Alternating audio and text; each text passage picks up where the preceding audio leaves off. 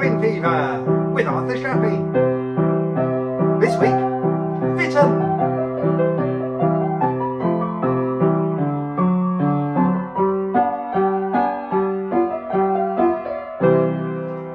Hello, hi, it's Arthur here.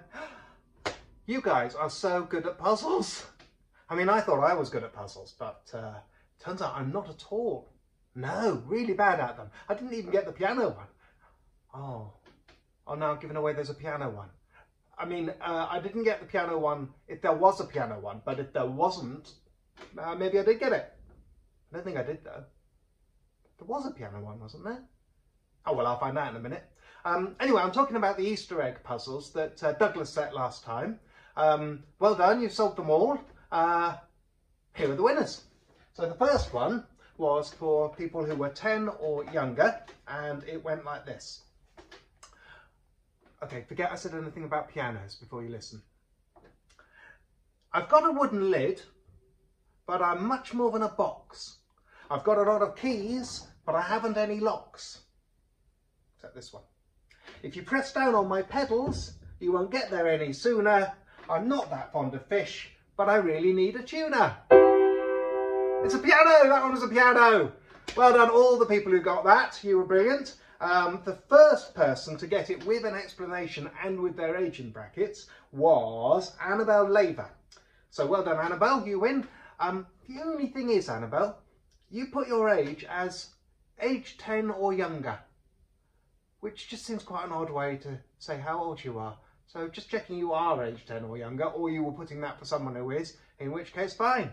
But also, at more or less exactly the same moment, somebody else sent my friend John a message on Twitter with the explanation and their age in brackets, which obviously confused him a bit because he didn't know I was doing this. But I've spoken to him and we've sorted it out. And that person was Rebecca Watts, and she was replying on behalf of her children or friends or colleagues. Romilly 10, Calanthe 7 and Madeline 7. And they all worked it out and they all knew it was a piano, and sure enough, there is your egg! There it is. Share it nicely, won't you? Yeah, and don't worry, you won't have to share one between Annabelle and Rebecca's gang, because I cleverly bought an extra egg in case I ate one. Actually, I bought 2 extra eggs. One in case I ate one, and one in case I accidentally ate another one. But I only accidentally ate one, so you can have the other one. Good. Now the next puzzle was the hurt level puzzle. And we'll come back to that because, well, you'll see why.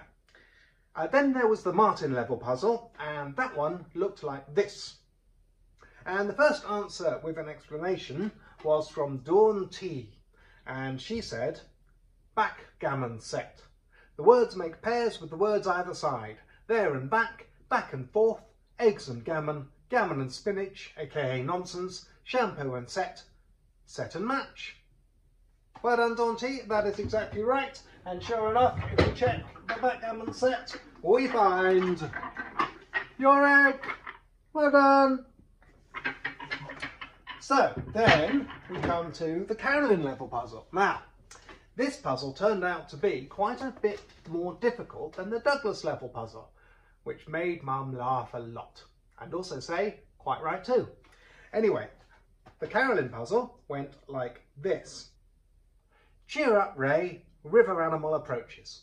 If that sentence contains clues to 2 across and 2 down, 3 across and 3 down, 4 across and 4 down, and 5 across and 5 down, then what is 1 across and 1 down?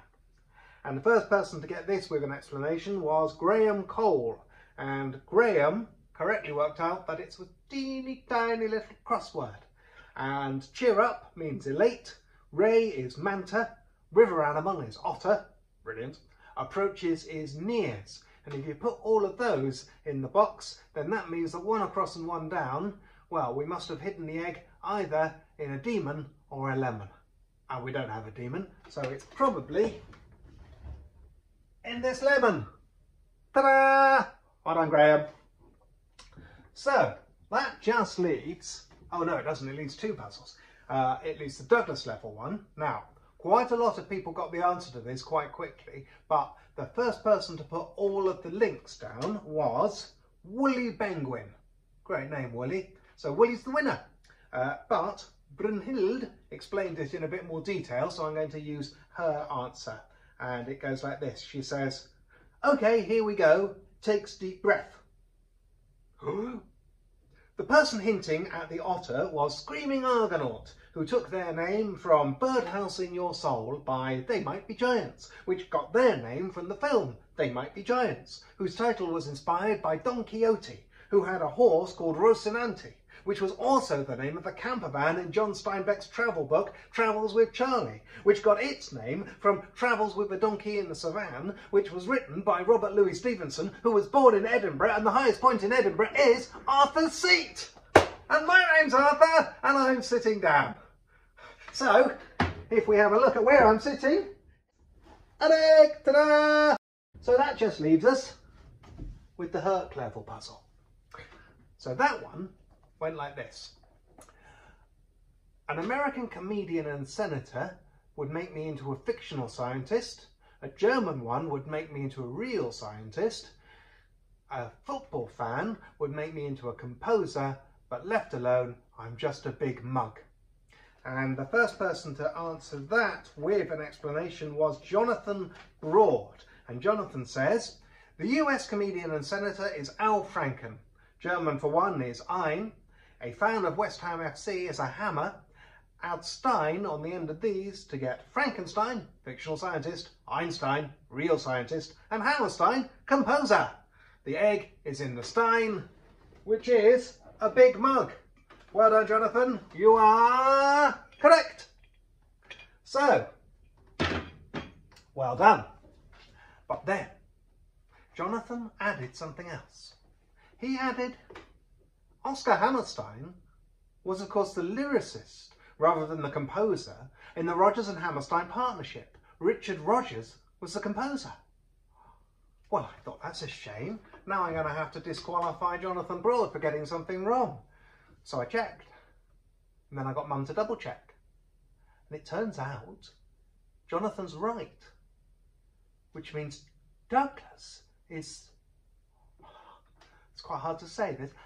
Douglas... Well, he's wrong. Sorry, that's really weird to say.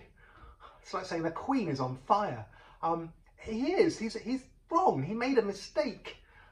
And not only did he make a mistake, but also, and this caught Herc's attention, he made a mistake in the puzzle, which he said was a Herc level puzzle, meaning it was really easy because Herc is so stupid. So that led to Herc and Mum having quite a long argument about who got to tell Douglas he was wrong. And eventually they decided that Herc, after the lockdown, will be working for OJS Air for free for a month. And also he got to tell Douglas. And he told us how it went. Apparently Douglas said that he knew perfectly well that Hammerstein was a lyricist and it was just a simple slip. And Herc said, yes, absolutely.